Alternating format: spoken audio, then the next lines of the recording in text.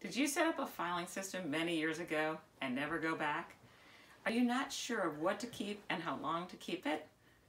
Well, we're going to talk a bit about filing today in step 2 of conquering paper clutter the ADHD way. This is Certified Professional Organizer Ellen Delap, owner of ProfessionalOrganizer.com. So one of the hardest things is to know how long do I keep it and what do I keep.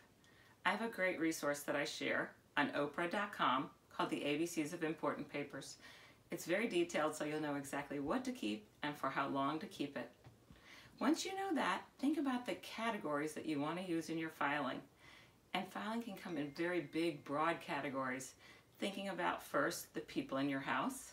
Second, the finances, money in your house. And third, maybe your home and auto and the stuff in your house.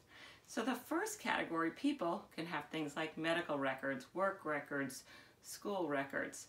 It might be your hobbies, your spiritual place of worship. The second category has to do with money, anything to do with bank accounts, life insurance, retirement. And the third category has to do with the basics of your home and your auto.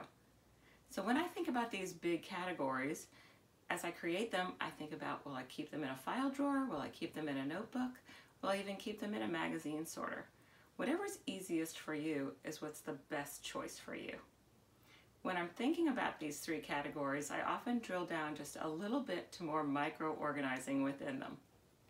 So the easy, simple way to keep your files going is not only to file only what you know you need to keep and keep it for a year or two, because filing is really a very big reference section.